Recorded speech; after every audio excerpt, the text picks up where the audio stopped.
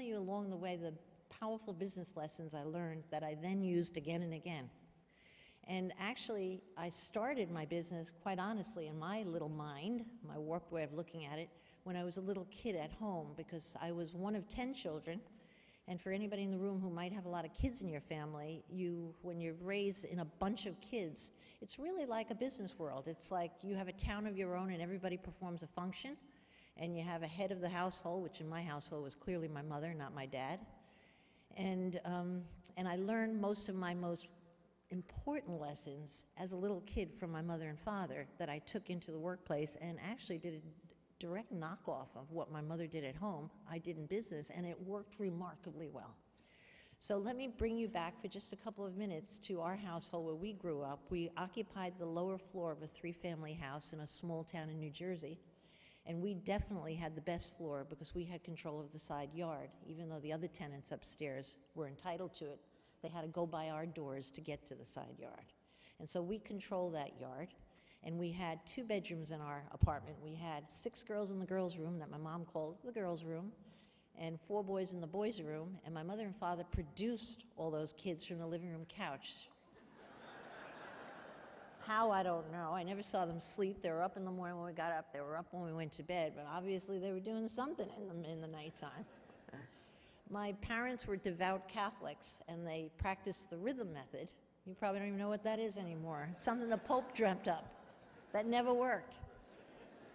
But within my family, there's exactly a year and a half between each child, like almost to the moment. So I honestly, when I got older and thought about it, I thought, maybe Mom and Dad weren't so sexy. Maybe they only did it 10 times, right? But my mother, as I mentioned a moment ago, was the power in my household. Not to take away from my father, but she ruled the household much like somebody would rule an army camp. It was extremely strict in our house, and my mother's key to keeping order, which she certainly did, was her tremendous ability to organize. And anyone who's ever worked in business for more than a day, if you have to hire another person, organization becomes more and more important as you build your team. So my mother drilled organization into us as children because of her example. So to give you an idea of little systems that worked for her, we had in our kitchen the sock drawers. They were really bread drawers. And so all the boys' socks were in the top drawer, and the girls' socks were in the bottom drawer. The boys were all navy blue, all one size, and the girls were all white, all one size. And so picture getting 10 kids out to school in the morning. All you have to do is reach in the right drawer, although my brother T never reached in the right drawer, and we should have known then that T was different than the other boys in the family. But we would just reach into the drawer and grab any 2 socks. They didn't have to be mated. And I don't think we were probably maybe in 7th or 8th grade before, I know for myself, I realized not every kid at school has that bump on the back of their ankle, because we always were in the large sock. We just had to grow into it. But that was an efficient system that my mother incorporated, and then we all had to wear white bucks.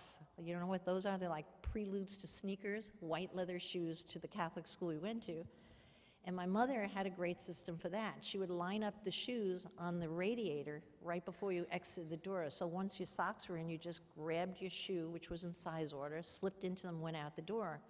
But the night before, what she would do is take a large paintbrush, like as though she was painting, even though it was white shoe polish, and she'd flip the shoes on each side and just paint up and down.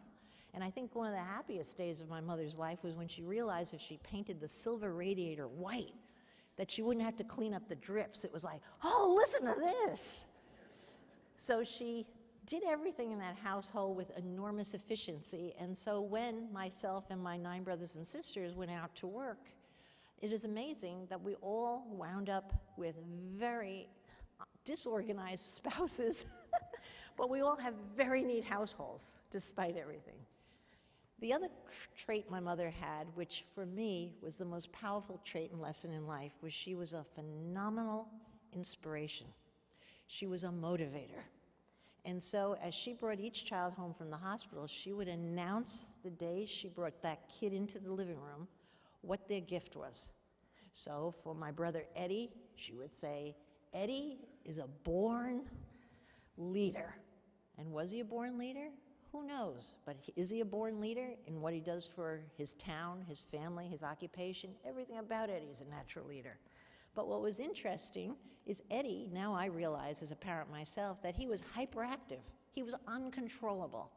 But every time he was out of line, my mother would shout down from the landing, Eddie, straighten up. Every boy is watching you. You're a born leader. Set the example. And he'd straighten up and be proud. And so she used this gift of mentioning what people did well or labeling her children in a positive way to control her clan. For my brother T, who always liked to wear the white socks, she announced the day he was home from the hospital, your brother T is going to be a magnificent dancer. He grew up to be a ballet dancer. Now, was he going to do it anyway? Who the hell knows? But it worked for him, and he became a ballet dancer. With myself, she constantly said, Barbie, you have a wonderful imagination, a wonderful imagination. Do I believe I do? I really think I have a great imagination, but doesn't everybody? But on a rainy day, she'd tell me to take 6 or 7 kids in the basement and put on a Broadway show, and I'd occupy them for hours with shows. If it was a sunny day, she'd tell me to go out in the backyard and set up a rock store. What the hell's a rock store? But she'd say, oh, you'll figure it out. You have a wonderful imagination. And we'd be selling rocks for hours back there, all right? So the beauty to what my mother did is she chose as a parent who barely had the time to do the 8 loads of wash and the ironing, whatever the meals on the table, she chose both an efficient system and a positive system where she underlined the positive in each child and slammed it home day in and day out and day in and day out. And we all fell for it. We all believed that's who we were. And so she really, in a powerful motivational way, molded the kids that came out of that household. Does that make sense to you? I'll move on to my dad, my mother's 11th child. My dad was, for us, our single best playmate. He always, his entire life, worked 2 jobs. He'd work during the day as a printing press salesman, and then at night he'd wash, what are the brown trucks? The UPS, I always forget what that company's called. He'd wash UPS trucks in the evening, and then he'd come home and go right back out to his job a few hours later. So he was such a hardworking man feeding all those kids. But what my father did on weekends is he didn't work, and it was my mother's edict that he play with his kids. And so whatever we did on weekends, my dad was the biggest playmate we had. His idea of fun was a little warped. And so on a snowy day, he would put 10 kids on a wooden ladder, pull us all the way up the backside yard, which was a slight hill. He'd give it a shove, jump on the last rung, and we'd go flying over the retaining wall into oncoming traffic. You think that's funny? It is funny if you're a kid, but if you were my mother, screaming and stomping down the front steps to stop all the fun, of course you'd appreciate her sense that that wasn't so smart. I remember one day we used to go every Sunday up to a local lake.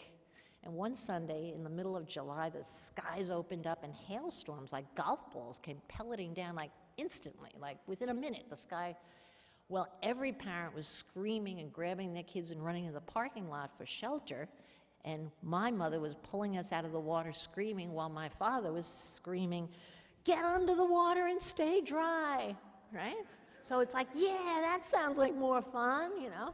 Did it make for difficult times in the marriage? Constantly, because their philosophy of children or raising kids was so different.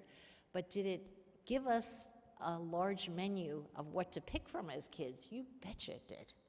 The other great thing my father taught us, even though it was a negative in our household, that I now realize was such a positive, is my father was a walking, talking example of insubordination. He would regularly come home to the kitchen table at 6 o'clock when we all ate, and he would say, guess what, kids? And the entire crew would scream, you got fired again? He was regularly fired as a printing press salesman because he always told the boss's son where to shove it, and he'd tell us the details of how it happened, and he was our hero. The idea that our father told the big guy where to go and the way he did it and how he stomped out, it was like watching John Wayne at our own kitchen table. Of course, my mother, in her Sears dress, her house dress, had those blotches all up her neck, like moving up by the second, thinking, how the hell am I going to feed these kids till he gets another job? And thank God he must have interviewed well, because my father would never be out of work for more than 2 to 3 weeks before he'd land his next job, keep that job for 3 or 4 months, get fired from that, go on to the next job. There must be 70 million printing presses in the New York area. That's all I could figure out. But you know, when each of the children left the household, every kid went into business for themselves, like you are. Every kid had learned the lesson that they didn't want to work for the next guy. Everybody there thought the idea that you'd go in and report to a horrible boss, because my father's, all his bosses were terrible. They couldn't fathom doing that. And so after our, catch and catch Ken type jobs we all had through high school, and if we went to college and later on, it was always with the idea that we'd all be in business for ourselves. And out of my 10 siblings, everybody's in business for themselves. And I think if my father had been happy and successful as an employee, I just don't think that would have wound up that way, right?